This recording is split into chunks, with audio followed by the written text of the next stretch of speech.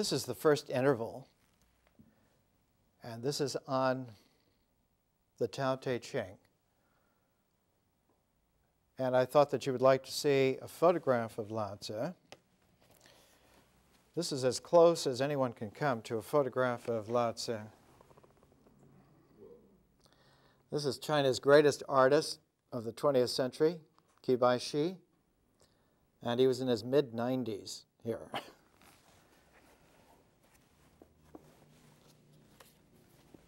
Lao Tzu is the most inscrutable figure in world history outside of Jesus. It's almost impossible to approach Lao Tzu in any kind of a way, with any kind of a preparation. And once, during a classic apocryphal interview, Confucius, just leaving Lao Tzu, said, "Who can understand the dragon? Who knows the ways of the phoenix?" So when we come to the Tao Te Ching, we come to one of the most peculiar treasures of world history. It's diametrically opposed to the Bhagavad Gita, which is equal to it in its profundity. The Bhagavad Gita brings together incommensurates that would never go together. Someone once characterized the Bhagavad Gita as mixing fire and iron. And only in that molten magma state, where it's evaporated into a transcendently hot plasma, do you find the vision of the Gita. Whereas the Tao Te Ching has been together in such an inscrutable way that it never was separated. And the Tao and Te in the Tao Te Ching were never separated in the Tao Te Ching. And it makes it impossible for us to approach this work with any kind of rhetorical language structure. And it makes it impossible for us to make any kind of progress in any kind of logical way. So that our traditional hands that we have trained ourselves in the vestiges of this civilization that we still find ourselves living in the ruins of, the Western intellectual tradition used the hand of logic and the hand of rhetoric to take things and take them apart. And there's nothing there in the Tao Te Ching for us to either grab or to take apart. There's no way for a rhetorical having of it or of anything, and there's no way to logically take it apart.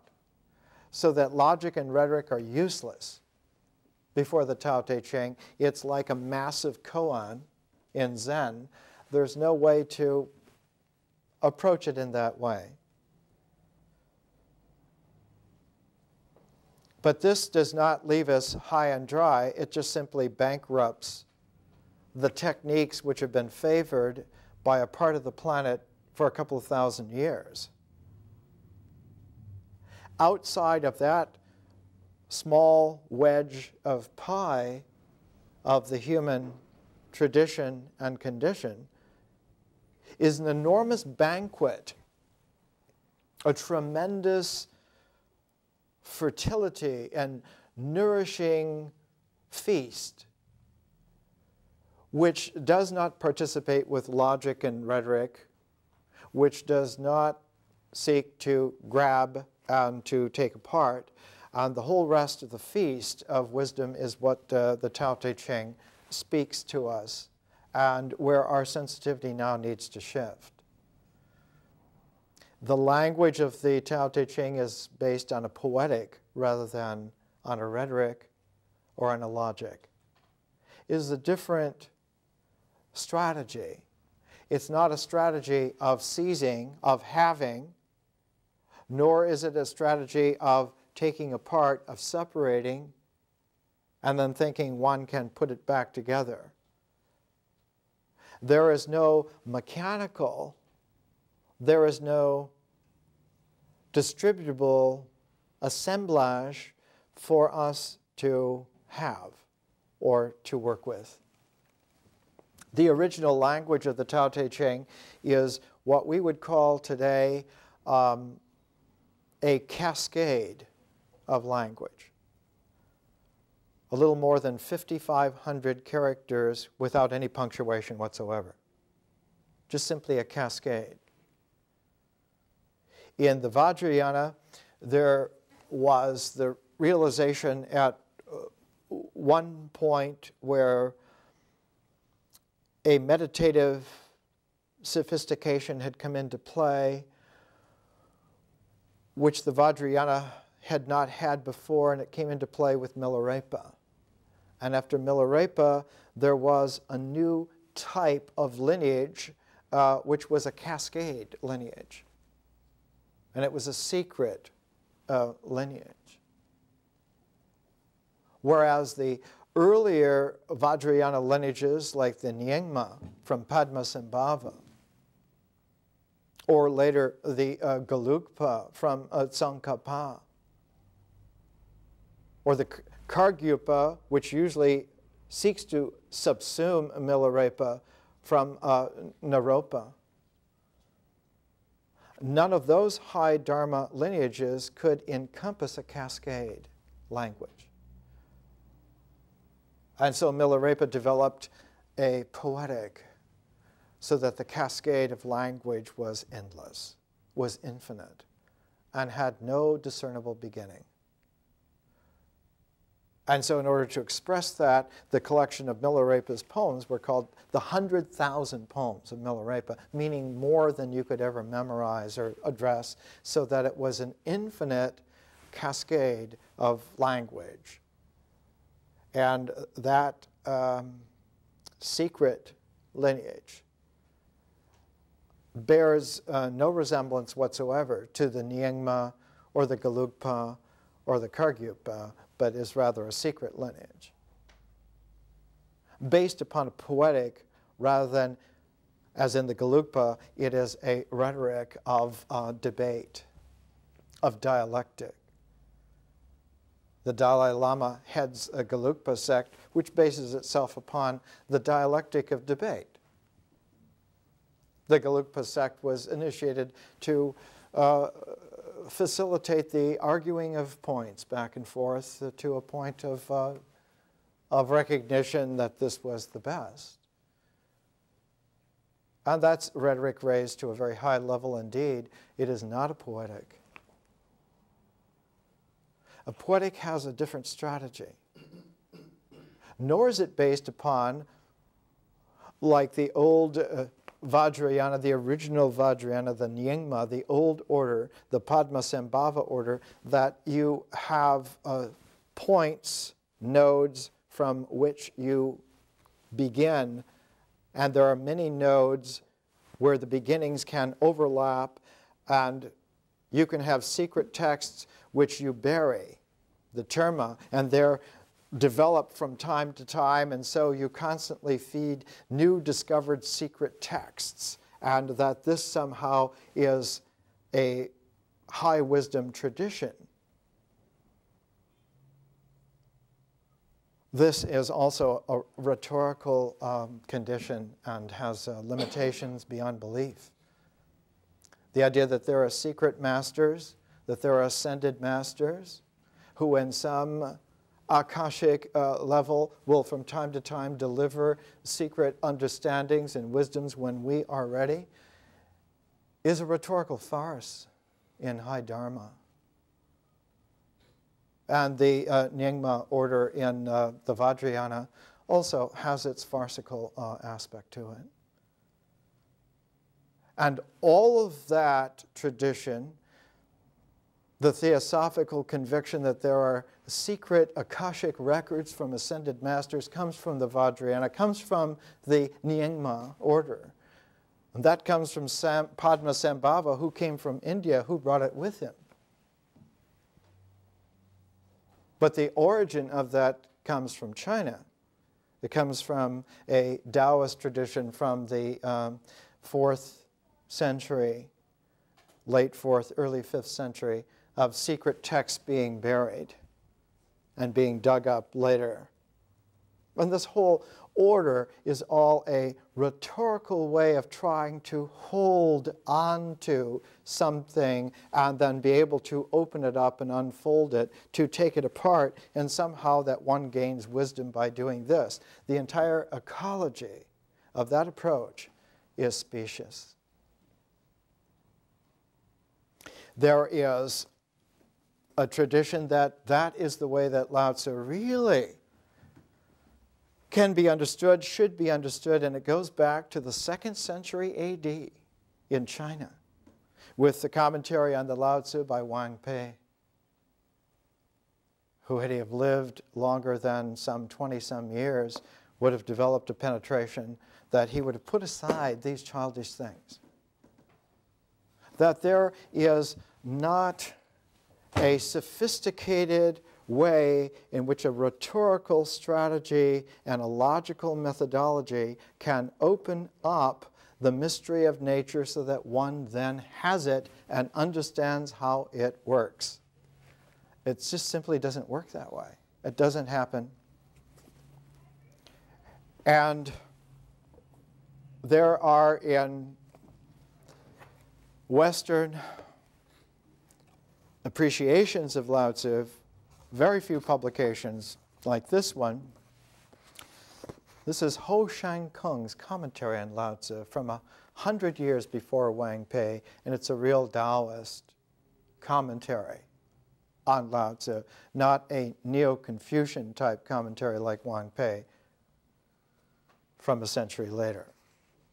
And this particular English translation, published in Switzerland, in Ascana, in 1950, why would a real Taoist commentary on Lao Tzu be published in Ascana, Switzerland in 1950?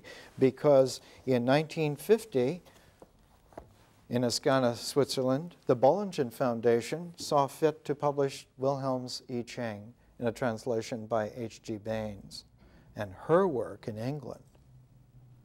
For the Bollingen Foundation, which was largely funded by Mary Mellon in honor of Carl Jung. And Jung held his conferences every year in Ascana, Switzerland. And so because the I Ching was coming out into an English translation mid-century, 1950, they also on the side shunted some money so that this commentary on a real Lao Tzu commentary on the Tao Te Ching could be published in English. Unfortunately, it's just not available except in very limited editions. This one from about 40 years ago that I bought in San Francisco when it came out in the late 1950s. When one comes to Ho Shang-kung, you get an appreciation that there is a mysteriousness of nature that can only be encompassed by a poetic language. And that a poetic language, being an art form, is not a form of integration. An art form is a form of differentiation and not integration. Art is a differential form and belongs to an entirely different order, an entirely different ecology. It belongs to consciousness and not to nature. And this is extremely difficult to appreciate. And one wonders, are we heading towards some kind of Frankenstein crisis, that consciousness is unnatural, that it's not of nature? And the reply that Lao Tzu has, which is never heard by people who don't even come through the threshold when it's there. If you bounce off these kinds of situations, you might never hear it again in 1,000 years. Because it's rare that these kinds of jewels are shown, because they're usually not here in this kind of a focus. They're usually at play in the cosmos as a whole. So that this is like a very rare event, extremely rare event. The sense in Ho Shang Kung is that Lao Tzu's language is a poetic, and a poetic delivers an art form, and an art form emerges out of a process called, we call it today vision, but it used to be called in ancient times magic. That Lao Tzu's language is a magic language distinct from a mythic language. And we'll see, part of our education is to patiently go through and experience a mythic language, runs on rollers called images, whereas a magic language flies because of wings of ratios. And the difference between an image base and a rationality is astronomical. They're both important. They're both very trustworthy in their ways. But images integrate into ideas.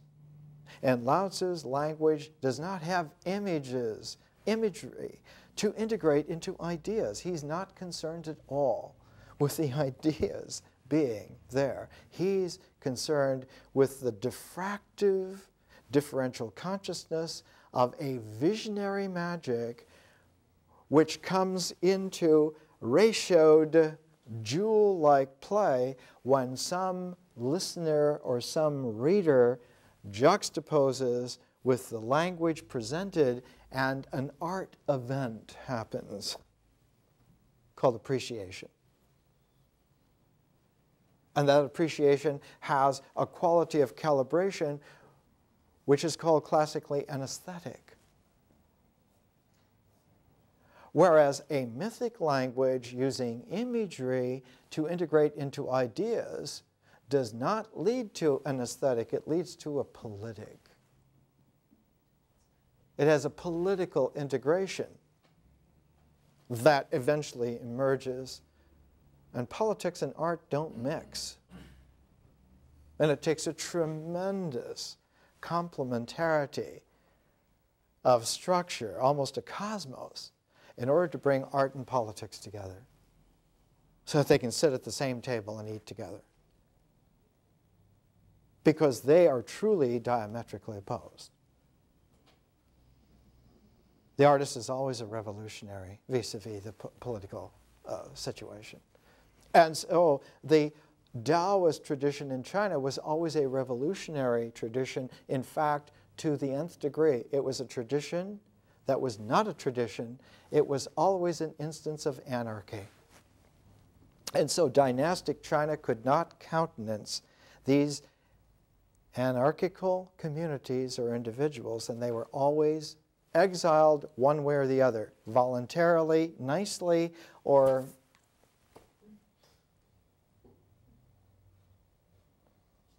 so that when you come to try to approach Lao Tzu, one of the most intelligent works, unfortunately never translated out of French, the divinization of Lao Tzu in the Taoism of the hand.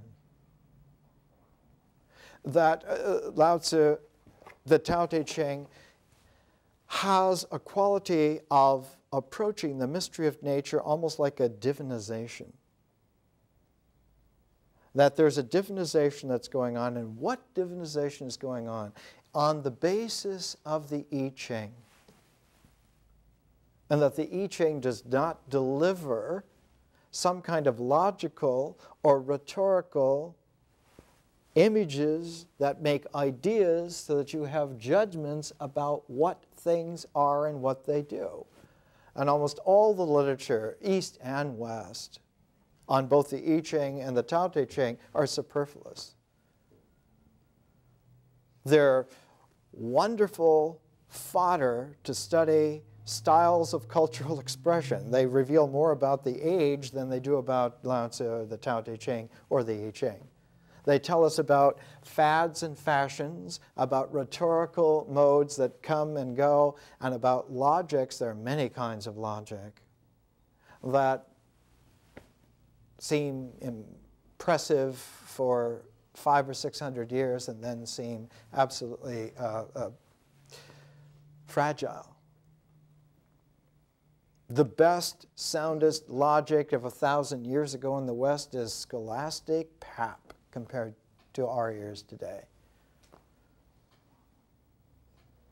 And yet Anselm, 1,000 years ago, in his writings, was the greatest logician on earth at the time.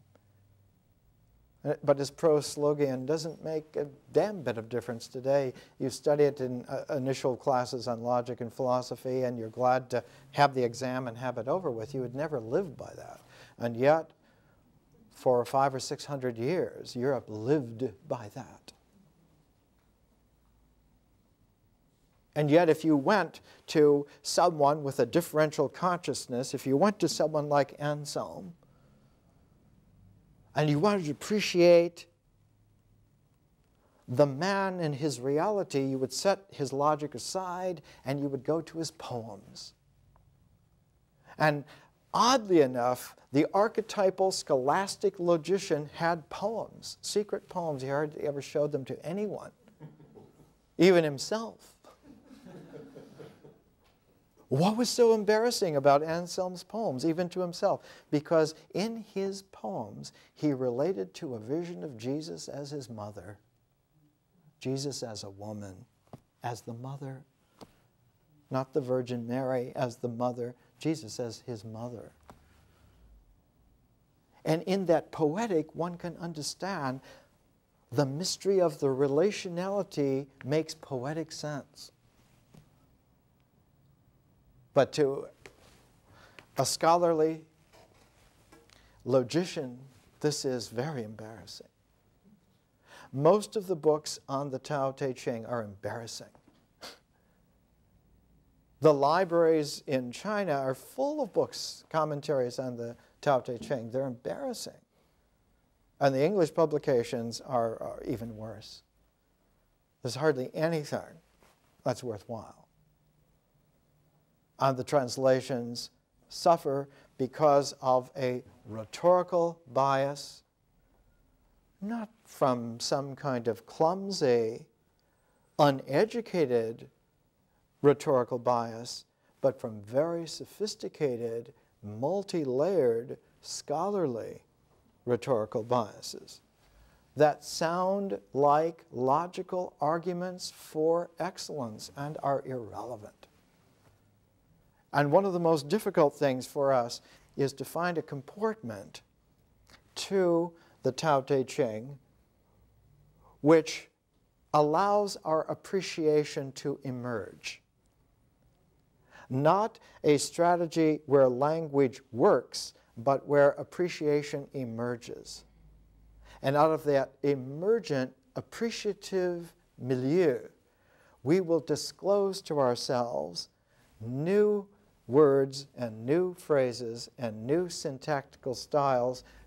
We will struggle to find them, to discover them, and in doing so, we will create an individual poetic again. And we will find that that individual poetic has a pair of forms that it always has. It has a lyrical, personal style, and it has an extended style, which in China, in the Chinese literary tradition, is called a fu. An extended poem of some complication. Several decades ago, Columbia University was publishing all the great works of the world, and they were making translations of the classic styles of Asian wisdom. And Burton Watson, one of the great translators, published in 1971 two books. They sort of go together. They look very similar, and in fact, they go together. One of them is Chinese lyricism, shi poetry from the 2nd to the 12th century, and Chinese rhyme prose, poems in the fu form from the Han and 6th dynasties period. So that the Chinese poetic very deeply and very wisely, had a pair of forms, and in the Tang dynasty, at the apex, as we've been looking at, the Chinese language reached a visionary extent which has never been surpassed and rarely equaled. And of that visionary, magical language of Tang Chinese, most of the really great poets cluster around in a single couple of generations, and the two greatest poets are paired together, Li Po and Tu Fu, as almost exact contemporaries. One of them, Li Po, develops the Fu form to its highest, and the other, Du Fu, develops the lyrical personal poem almost to its highest. When you look to see what the difference is in a Chinese language, and we're talking about a Chinese poetic because Lao Tzu is definitely in a poetic, but hidden in the Tao Te Ching because it is so massively brilliant. It's not just a jewel, it's like a whole royal necklace of all the jewels together. Both Chinese modes of poetry, both aspects of the poetic are brought together. The individual lyrical voice of Lao Tzu is there, and the extended Fu form of his expressiveness is also there. So you have one of the world's great examples, an example in the West equaled probably only by Shakespeare and Homer. The personal use of a cosmic language so that it applies at one and the same time to oneself in the most intimate, conscious way, and to the cosmos as a whole in every phase, every aspect of it. A consciously personal cosmos emerges, and Lao Tzu has this. And the Tao Te Ching expresses it. And it expresses it in a cascade, an unbroken expressiveness in the sense of unbroken by punctuation, unbroken by any rules of grammar, any principles of syntax, any style of rhetorical grouping, and paying absolutely no attention whatsoever to logical method. So that a magical language does not walk on dialectic feet, not interested in debating with anyone, has what, in one of his lighter moments, few lighter moments, Ezra Pound said of the spirit of romance, that when she is not happy where she is, she lifts her skirts and runs elsewhere. A magical language is like that. An example of a magical language is a fairy tale.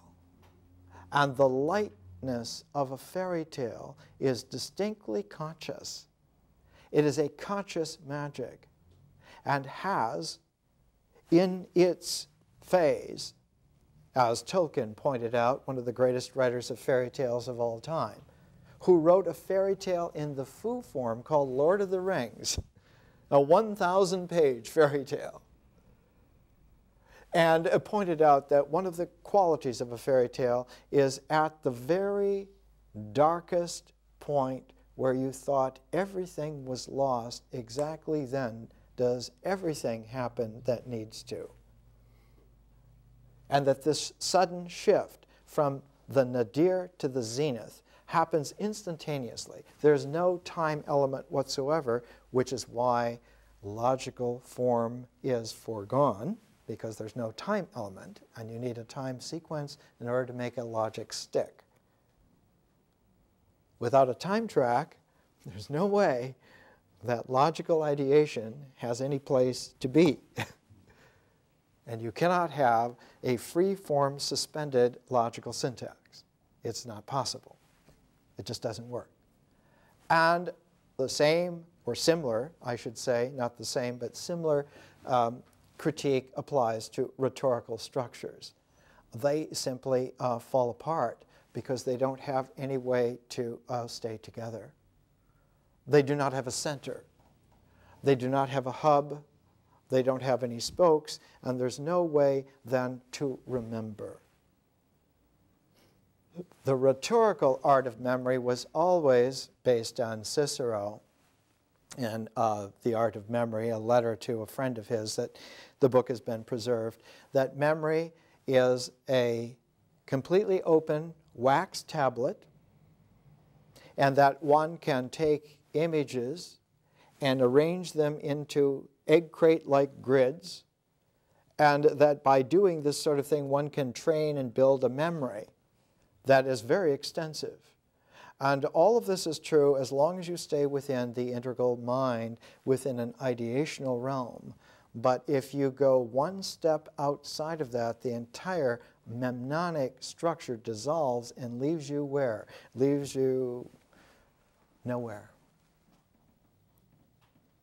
Leaves you with a loss of memory. It leaves you without a soul. It leaves you with no sense of identity.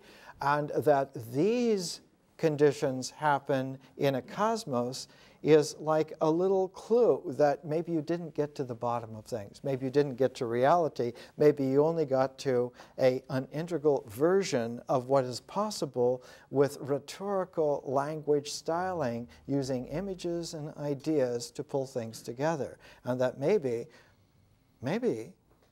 there's a non-strategy of a magical language that doesn't depend on pulling things together, but is quite happy to have things go apart.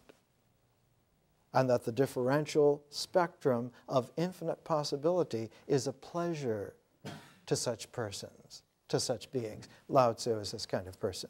And the Tao Te Ching is this kind of cascade of language. It's a cascade whose harmonic is infinite.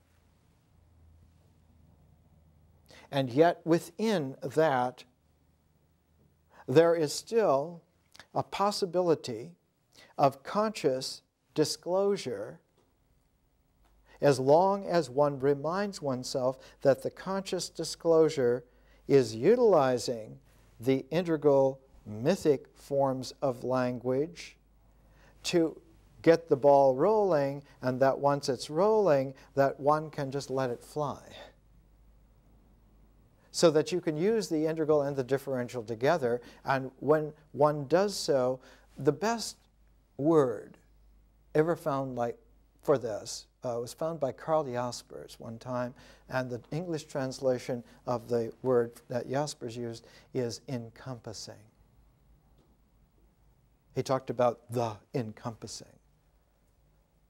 And in his disclosure, Jaspers showed that it was only in addressing the process of history and historical consciousness that we come into play in such a way that we need to appreciate the encompassing. And that previous to that, the only experience that our species ever had were moments of high magic, high vision, that very few had, and they told us about in mysterious language that very few were able to hear. And Lao Tzu is one of those.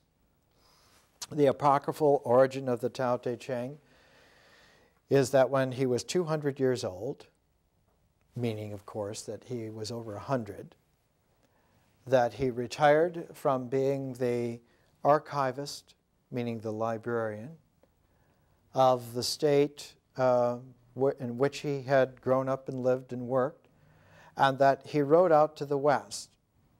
And at this pass, the Han Ku Pass, the keeper of the pass, asked him to leave some wisdom, and Lao Tzu, from the back of a water buffalo, gave him an oral cascade of language which the keeper of the Han Ku Pass wrote down, and that's the Tao Te Ching. Now it's striking that the image of this old man, where is our old man? Let's bring old Kibai Shi back in. This old man sitting on the back of a water buffalo.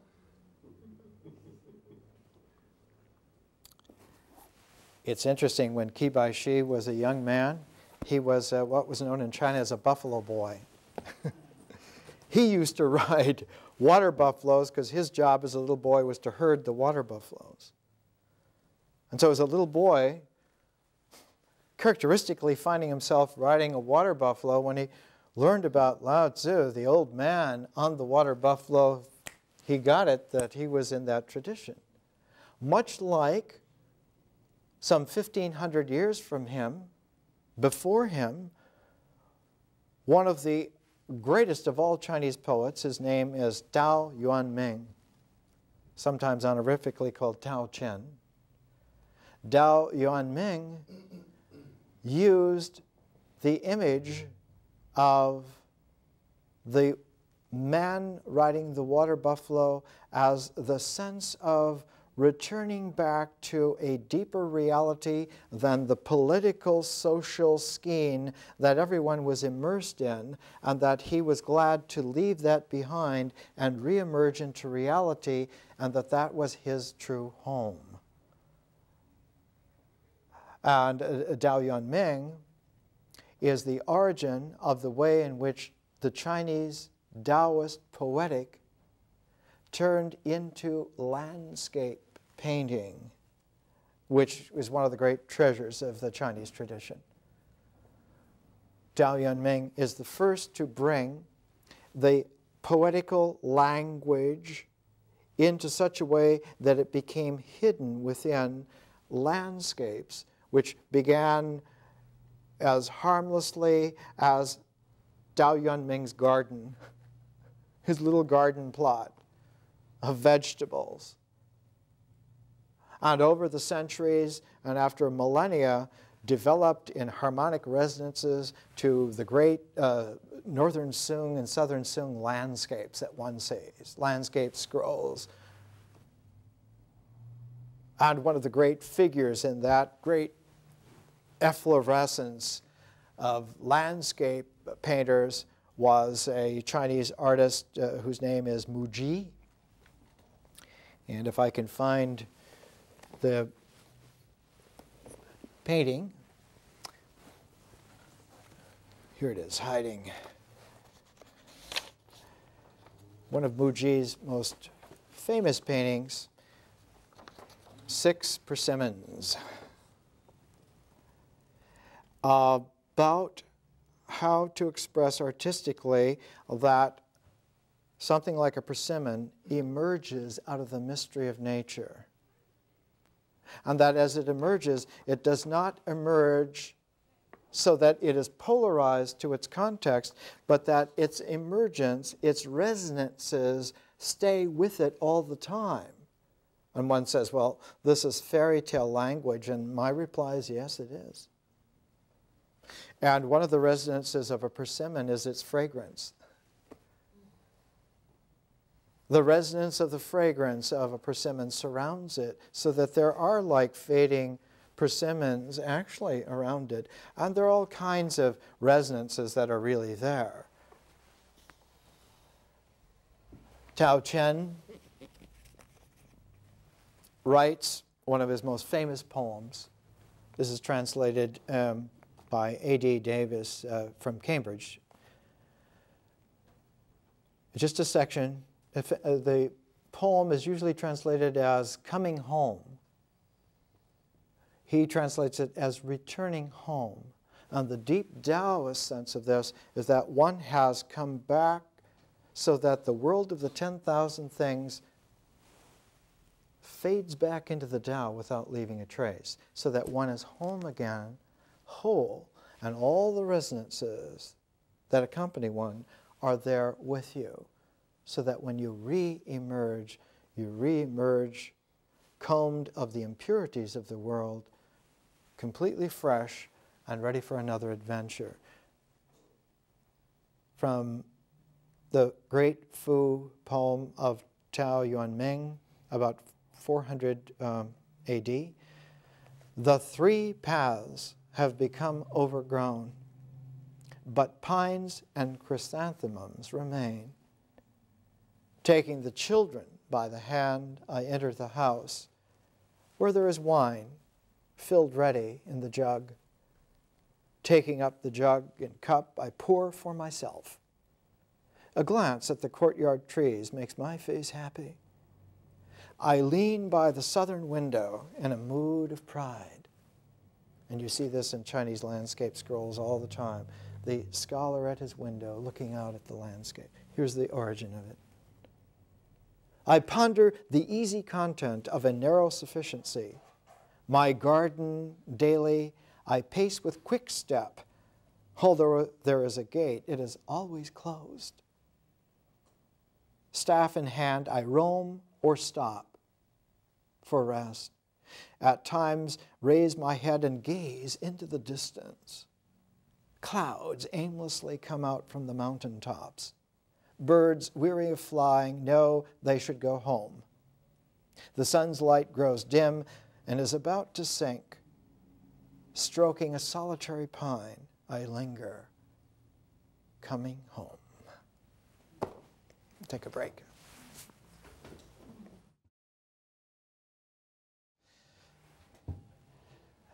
I want to come back to, there's a point here, which is an idea, it's a very powerful idea, which slides into absurdity without us noticing it. So I'd like to highlight it by giving a quotation from an old pal of mine, the great science fiction writer Theodore Sturgeon. This was from the January 1964 issue of If Science Fiction. And the editorial is entitled, "The Day They Threw God at Me." And he's talking about the war between science and religion and all this prophetic tremor at approaching Armageddon. And he writes these interesting words. It seems to me that this Armageddon notion springs from a concept which is little more than a little insulting to both camps. Reduced to its simplest terms, it reads, knowledge is finite.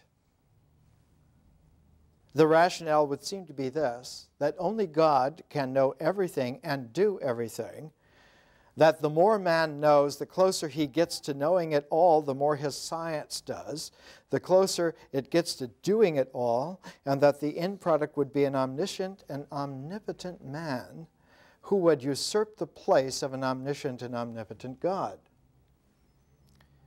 Now, if science proves anything at all, it is that both knowledge and power potentials are infinite. The ultimate in either can never be reached. For those who care to believe it, God already has this knowledge and potency. How then could there possibly be a conflict in the matter? And that the more that man finds out, the more there is to find out. And so this bugbear that there is some kind of a ultimate, a finite ultimate, and that the closer one would come to that, the more omnipotent one would become, is like being haunted by Mary Shelley's tale of Frankenstein, which is a wonderful fairy tale and has a social prophecy about it on the integral level. But in terms of the differential, it's just an entertaining story. It doesn't have any tremulous substance to it in terms of a danger to us. We're in an odd condition where we're still on the home planet with all of this capacity. But believe me, once you step out as far as the moon, all of that capacity shrinks to just barely being able to maintain a toehold. And the moon is like the swimming pool outside in the backyard compared to the wide world that's out there. And a lot of perspective will come when we receive the expansion of a star system civilization sometime in the next 200 years. A lot of humility, and there'll be generations who are not quite sure that even their tremendous capacities will be up to it. If that's a phone call from heaven, I'm not here.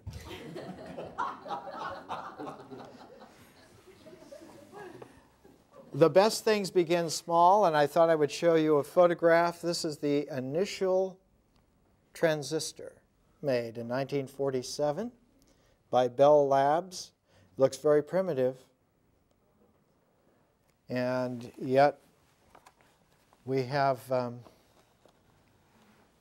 trillion-bit computers just around the corner.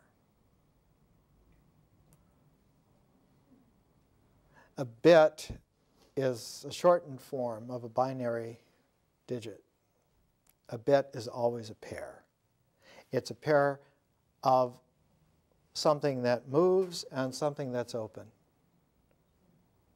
So that the tau te of a computer system is not logic so much as it is openness and movement. There was a translation of the Tao Te Ching a number of years ago, decades ago, called Stillness and Movement, and it's not stillness. That's making the mistake that Sturgeon was talking about. Presence is not a static something. It's an open zero infinity. And if one looks carefully with this kind of wisdom at any kind of high school geometry, Euclidean geometry, you'll notice that 2,300 years ago in Alexandria, the first axiom of the Pythagorean discipline of geometry is that a locus is a point of no dimension. And when a locus of no dimension develops movement, that describes a vector.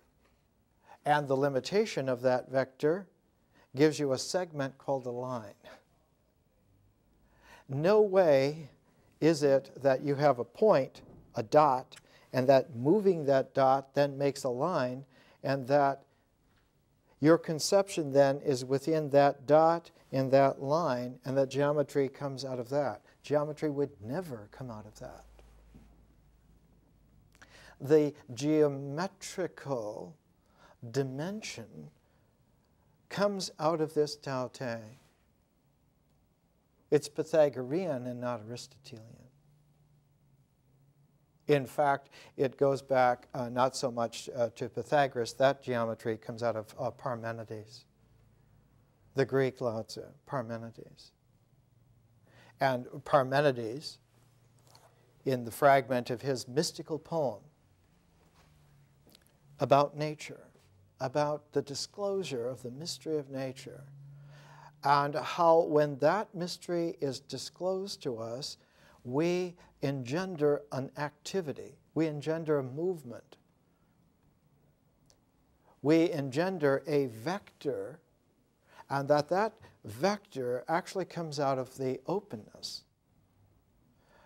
The translation here given from David Gallup from the University of Toronto Press. Parmenides is saying he's trying to restrain us from considering that the openness, the emptiness, the zero-ness is a thing. That it's a quantifiable quality designated zero and therefore is a number. He's saying, I restrain you from that route of inquiry. And then also from this one, another one, on which mortals, knowing nothing, wander two-headed, for helplessness in their breast guides their distracted mind, and they are carried deaf and blind alike, dazed, uncritical, in tribes, by whom being and not being have been thought both the same and not the same, and all of this is a backwards turning path. In mathematical language, it means a recursive quality enters into the very defective structure of it, and you get caught in a tape loop. And that the tape loop, because it is unending, is supposed by the integral mind to be infinite. when it's just really indefinite. And there's nothing indefinite about the cosmos. It really is infinite. And we are at home in that, and this is part of the tradition that the Tao Te Ching is encouraging us to appreciate. Not to consider logically, not to understand rhetorically, but to appreciate poetically. And when you come to the beginning of the Tao Te Ching, when you come to the very beginning of how it happens, the translation needs to take cognizance of the fact that initially, when you have the Chinese characters before you, Lao Tzu's beginning of his cascade, every other character is Tao. So that there's a rhythm established right away.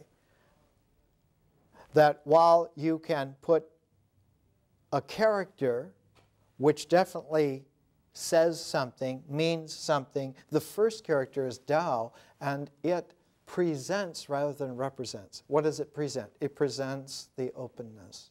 And the second character presents the vectoring, the movement. And the second character literally translates can.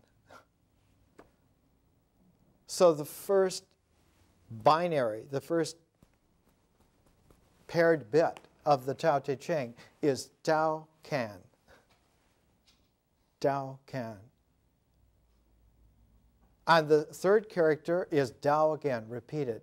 So that if one were really paying attention, if one were concentrated, if one were dedicated to the level of a penetrative appreciation of the resonances, you get it that there is an energy wave here, one apex or one nadir of which is Tao, and the other is a discursive language, so that you have a disclosure language and a discursive language working together, weaving together.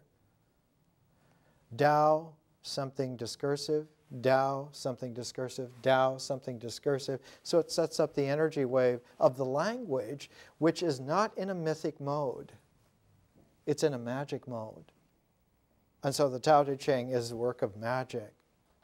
Not magic as abracadabra, but notice abracadabra. Notice the A vowels repeating rhythmically in that sort of thing. This is like a children's version of something which is radically mature already. But the Tao Te Ching is what is radically mature. It's not a hocus pocus. It's a visionary momentum that delivers in a poetic, a language which can come back because it's encompassing and not recursive. It comes back to where? It comes back not to the rituals of doing on principles which can be analyzed logically, which can be characterized rhetorically, but it comes all the way back to nature, which cannot be logically or rhetorically categorized or characterized, because nature really has a zero-ness in its mystery that really happens, or that, more precisely, whatever happens emerges out of that. Putting parentheses and quotation marks and asterisks under that. All we know is that whatever is has emerged, and from wherever that emergence has occurred, there can be no designation to it, and yet we can say poetically Tao. So the Tao Te Ching gets that sine wave going. Tao can, Tao is not. Not the regular negative in Chinese, not bu, but fei, is not. And as soon as that is posited, as soon as you have the negative is not, you have a turning. You have like a node that does a pirouette. Instead of going to its logical opposite, which you would expect as a cue from is not, there's a pirouette, and the next character is, it says eternal. And then the character following that is Tao. then you have this interesting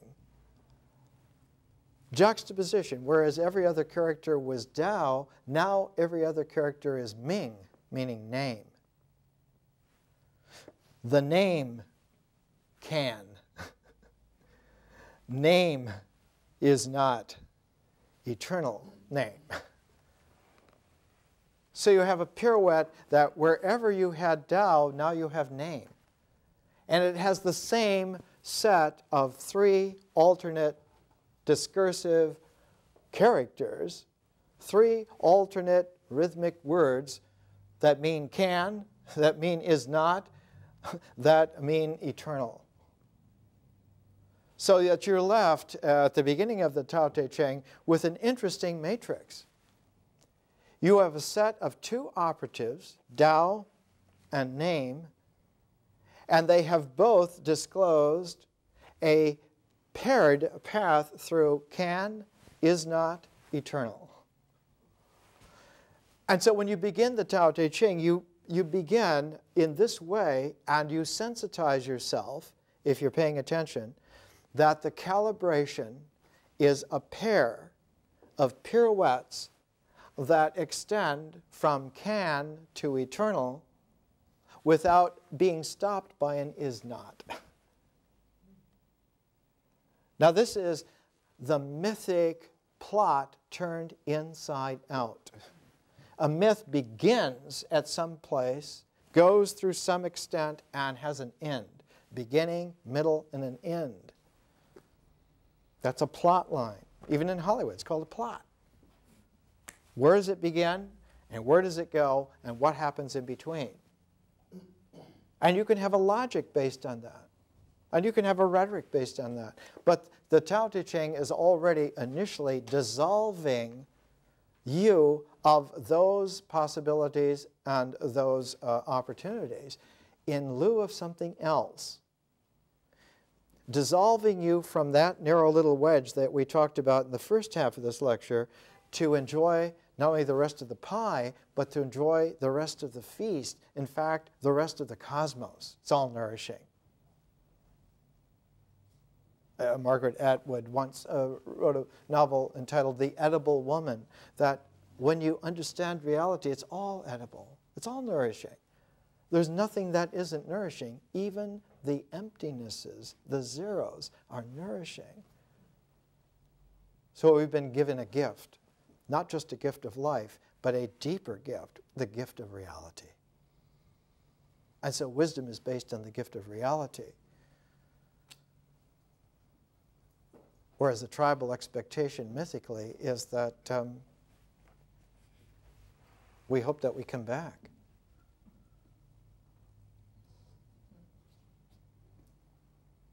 Whereas the cosmic form is that it's all-encompassing. So we have plenty of time to make eternal friendships.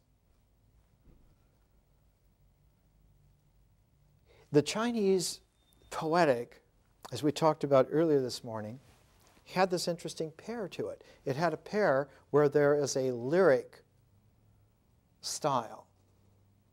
And along with that, there's like an extended style, almost as we would say glibly in the West, an epic style. But it isn't so much epic, it's just that it's extended and has the quality of a journey to it. So you have the personal poem, the lyric, and you have a journeying sequence where something happens, a quest type episodic scenario. And these two styles are the styles of Chinese poetry.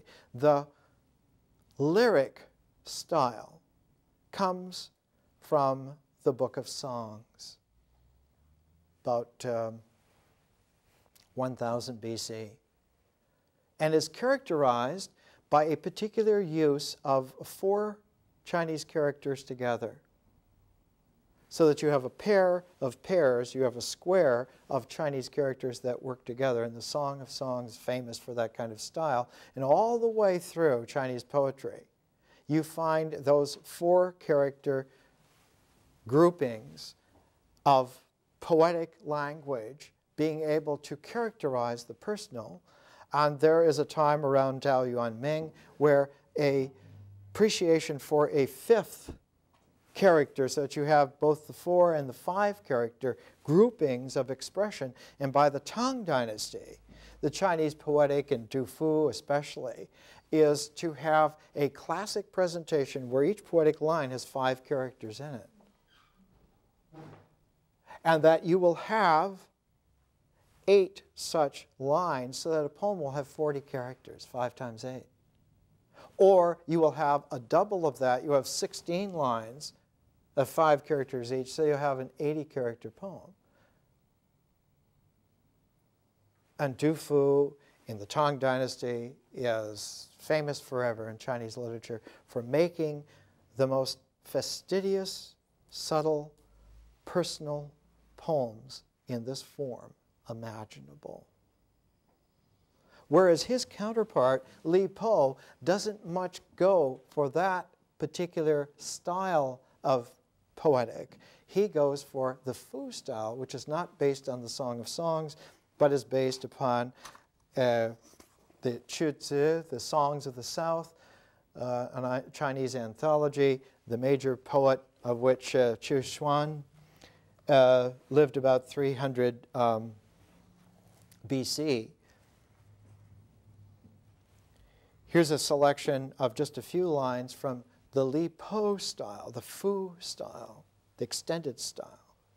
He's writing about the mysterious celestial woman, the mother of life, but also she who invites the emergence of the real. And in here, she is Tian Mu, the celestial mother. Tian Mu is also related to Shui Huang Mu, who is the queen mother of the West. In China, the West is always the wide open paradisical wonderland, the fairy tale West, the infinite reaches of Western Asia that go into the mystic mystery of the far ends of the Gobi Desert and who knows out there. And there is where the Queen Mother of the West lives. And Shi Huangmu enters into the Chinese consciousness with a tremendous drive in the early part of the Han Dynasty. The greatest of all the Han emperors, Han Wuti, about 140 BC, who extended the Chinese empire as far as it had ever gone, realized that in the far western extensions, his empire now included a contact with the realm of the Queen Mother of the West, so he sent envoys out to invite her to come and visit him. And there's a famous lake that's north of Turfan, out in the northern part above the Gobi Desert, several hundred miles, where she was supposed to live. And her vehicle for getting around was a deer. She rode a deer.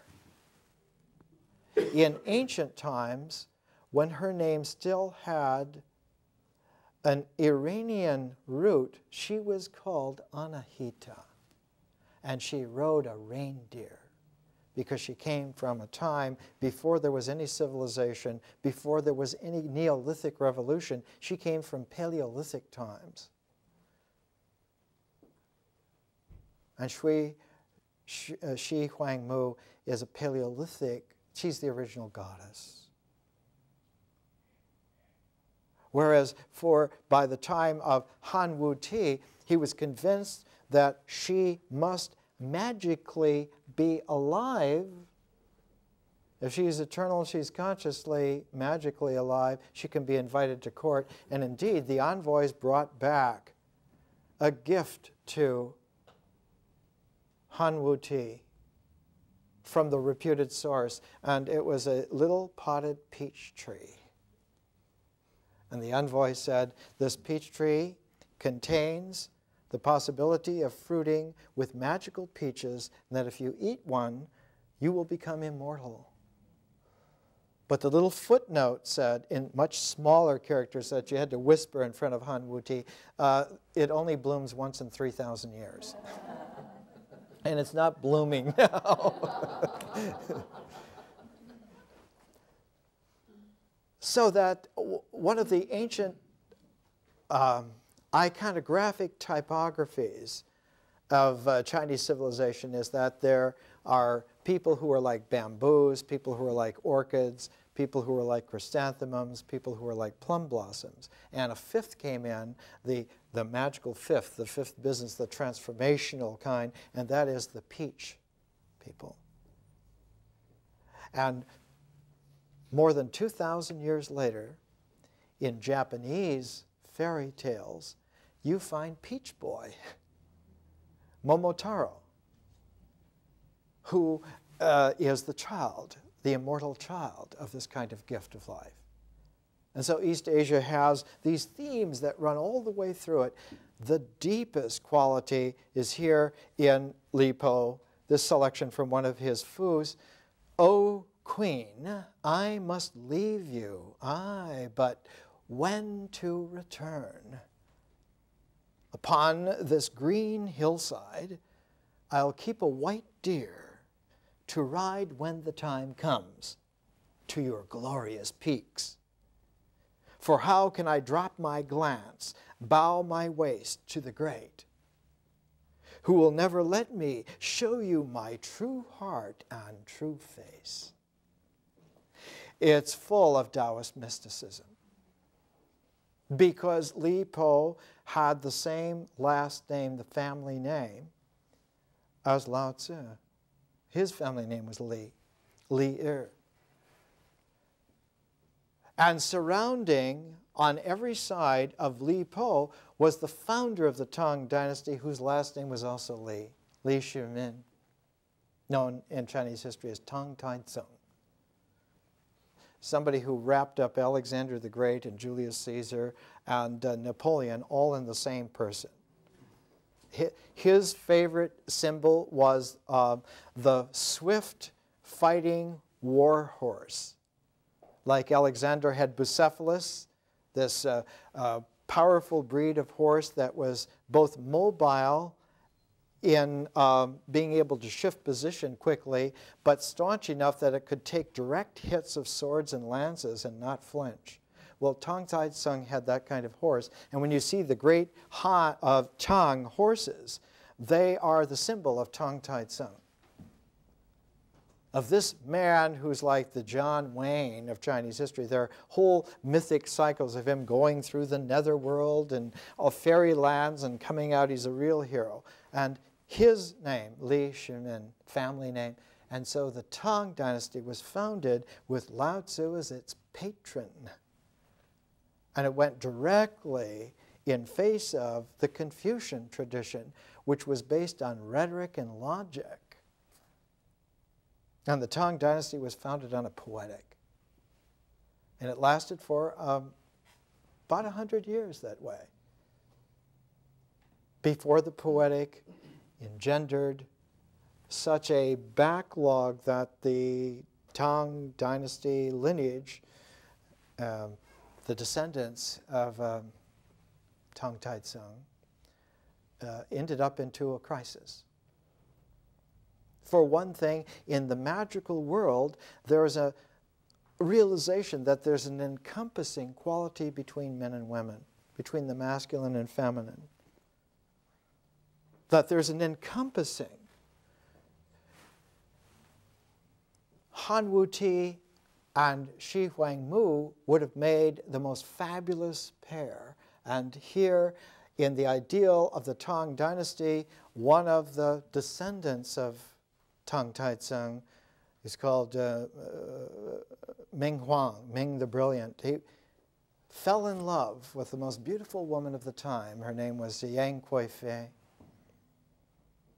And uncharacteristic to Chinese Confucian history, Chinese dynastic Confucian history, he held his romantic love for her personally above all the other authoritarian responsibilities which a dynastic Confucian-based emperor and empire should be run on. And so his generals took umbrage at this, thinking him to be a soft soap patsy, and insisted that he kill her. Otherwise, they would displace him as emperor. And what ensued is called in Chinese history the An Lushan Rebellion, named for the head general. China had a population of 51 million people. 17 million died before that was over. And so the whole Tang Taoist tradition hit the wall of the authoritarian, hierarchical, dynastic society that saw all of this poetic as so much frou-frou, la-la land, cloud dreaming stuff, and we've got to get rid of these kinds of people. And so you have in Chinese history, ever after that, you have a polarizing of this kind of equality. But in the Tao Te Ching, is a long time before that. And in the Tao Te Ching, you find the taproot of where this entire tradition that finally surfaced at its apex in the Tang some 1,200 years later. There's as much distance between Tang Tai Tsung and Lao Tzu as there is between myself and Beowulf. The huge tradition where the language kept getting more and more refined and true, that Li Po's poetry is so exquisite that you can spend a whole lifetime just being able to appreciate the encompassing range of the nuance. Unbelievable. Like an E.E. Cummings and a Shelley merged together. Incredible capacity. As if E.E. Cummings would have written Prometheus Unbound. So that when we come to this, my translation of the Tao Te Ching, this is how I translate the beginning, where every other word is Tao, and then it pirouettes and every other word is named. Tao causing, quote, Tao, is not eternal Tao. Name causing, quote, name, isn't an eternal name. None having name is heaven earth's beginning. Name is the 10,000 things mother. Notice that in a pair, mother and beginning, there is such a thing as a mother, and we'll see when we get to myth, that one of the archetypal characteristics of a plot is that it involves people who have mothers and fathers, sisters and brothers, sons and daughters. In other words, it has a family quality. Even the gods have families. Especially the gods have families. So that a mythology always has this kind of familial, image-based ecology to it. There's always somewhere a Zeus or an Odin who's having problems with Hera or Thor or Freya, and there's always these complications. And the complications always end up that the resolution of those complications is like a guideline for us, so that there are mythic models of how to handle these image complications, and that the relationalities are the linking together of these images into these patterns. And so there's such things as mythic patterns. And when you take a mythic pattern and integrate it, it's just a few brisk, abstract steps before you get an idea. And so based upon, as we will see, based upon the experience, the feeling-toned experience in our lives, which has an imagery and has a familial kind of a structure, it's very easy for us, if we're egotistic, and identify with that ego, to assume that we are woven into that pattern and therefore that idea contains us. And that's the whole basis of any ideology, is that you believe that to be the case.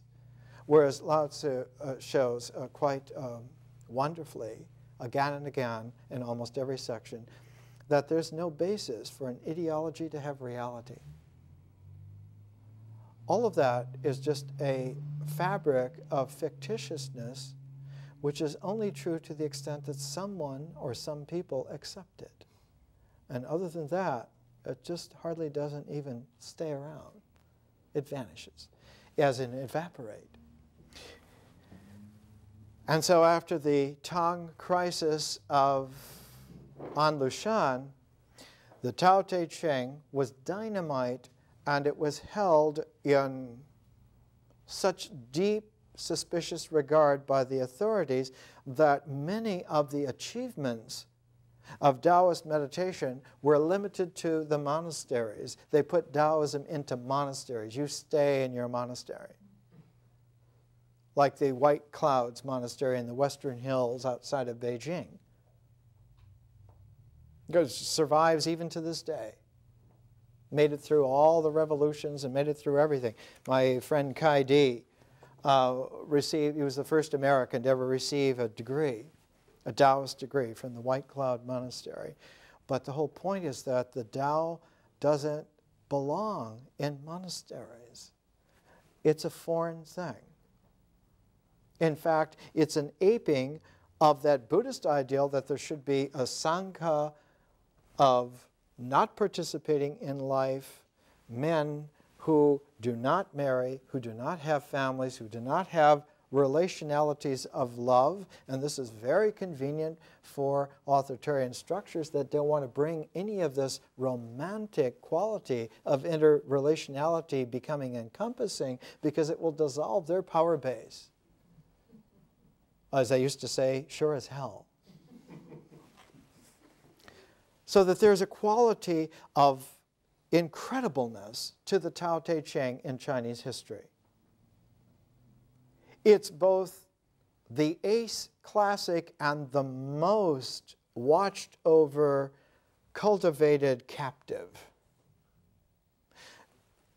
It's not good to let people learn enough to read this without logical filters and without rhetorical constraints. Because what happens is that they become free. And not only that, but they infect others around them with their freedom. And pretty soon you have a free population, and then what are they going to do? No one knows. They'll do whatever they are interested in.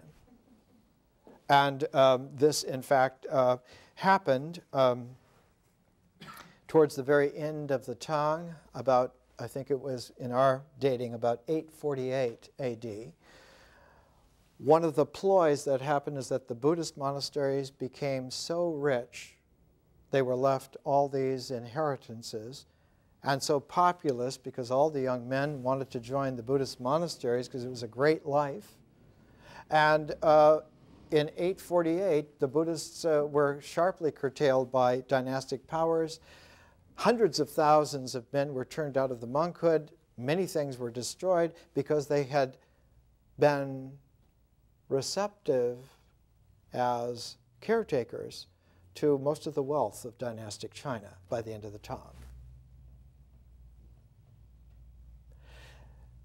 When we come to the Tao Te Ching, then, it's very difficult to find anybody east or west who has ever been able to translate the Tao Te Ching as it is without all of these screens.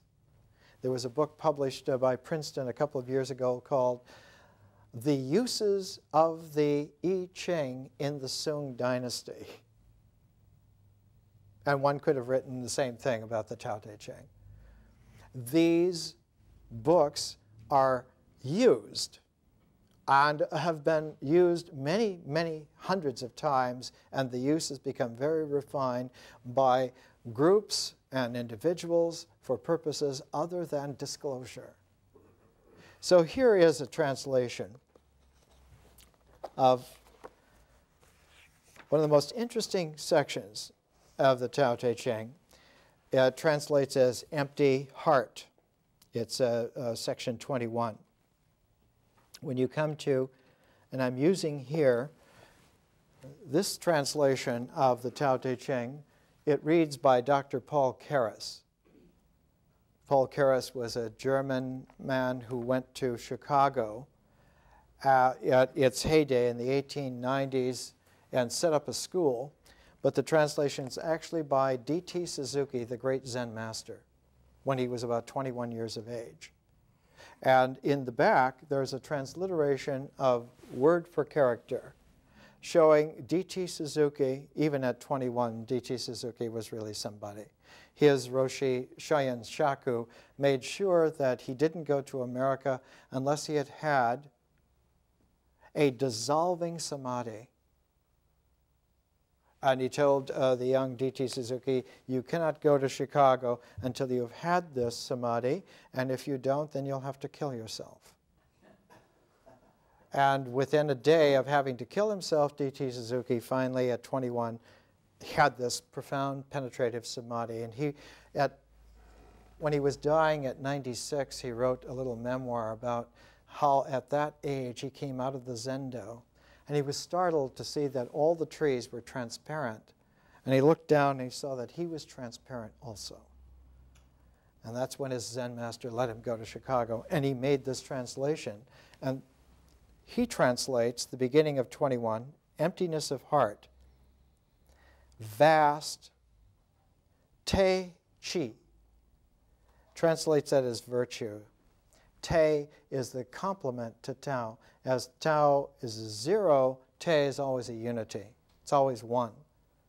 So that whenever Te is operative, Te is completely operative. Its unity is always evident, and it always is in binary set pairedness with Tao. Emptiness of heart, vast virtues, manner, will exactly Tao thus follow.